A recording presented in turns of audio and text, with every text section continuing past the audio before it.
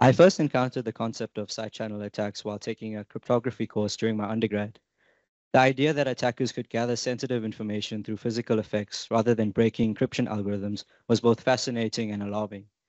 This discovery motivated me to delve deeper into the understanding and mitigating these vulnerabilities, which is the basis of my talk today. Good morning, everyone. I'm Kay. I'm a grad and junior software engineer at Standard Bank Shift. Today, I'll be going over what crypto systems are and covering some of the common types of side channel attacks and ways to minimize them.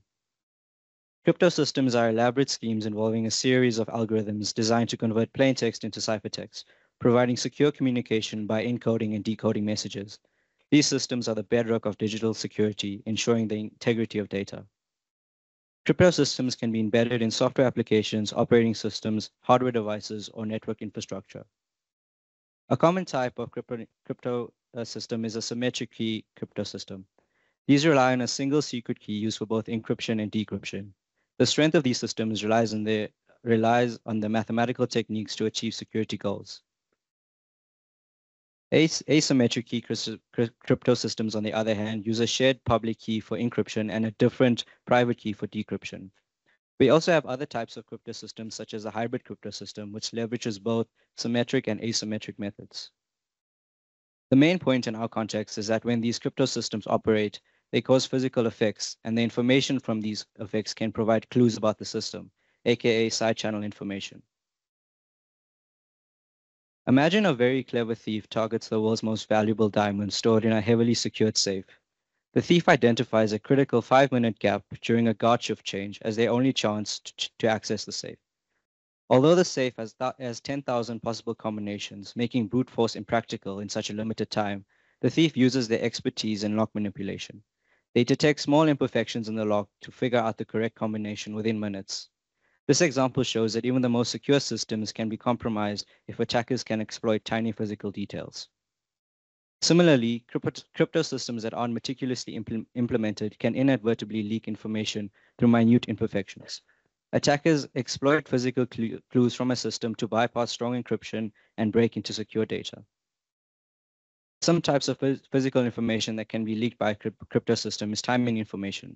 The variations in time taken for cryptographic operations based on input or operations can help infer secret keys or sensitive data. By sending tailored inputs and recording processing times, attackers can deduce the cryptographic key or other sensitive information through pattern analysis.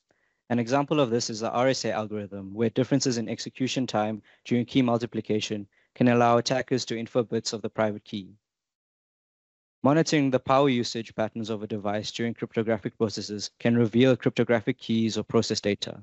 Attackers can use statistical analysis or correlate variations in power consumption with specific data values or key bits, making it possible to reconstruct cryptographic secrets from observed power traces.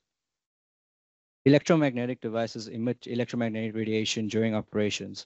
The strength and frequency of the emitted electromagnetic radiation can vary depending on cryptographic processes being executed. Capturing and analyzing these emissions can lead to retrieving sensitive cryptographic information. Sounds from devices like those from keyboards or internal components can be analyzed to infer operations or reconstruct input data.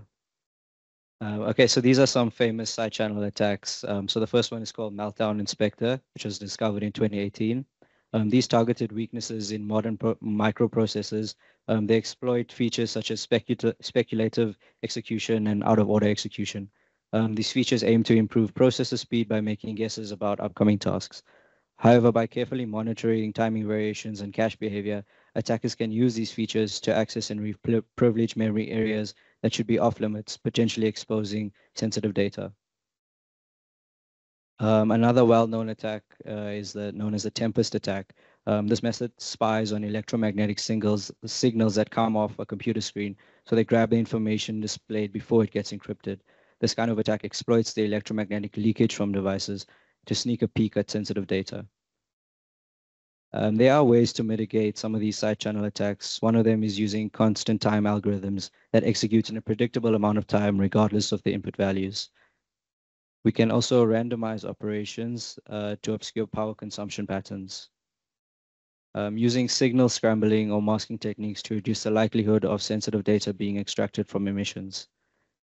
We can also inject noise or random signals to mask acoustic emissions from cryptographic operations. Lastly, we could regularly flush caches to remove sensitive data that can reduce the risk of information leakage. Perfect security is unattainable. There's always a method to bypass any system, whether a physical safe or a data encrypting crypto system. The goal of security is not to create an impenetrable barrier, but to make an attack too costly or time-consuming to be worthwhile. Side channel attacks enable attackers to invade strong cryptographic defenses without needing to break the algorithms directly.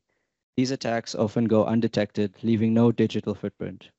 As we continue to advance in the digital age, it is crucial to remember that security of our system hinges not only on robust algorithms, but also on our ability to anticipate and defend against less conventional attack vectors.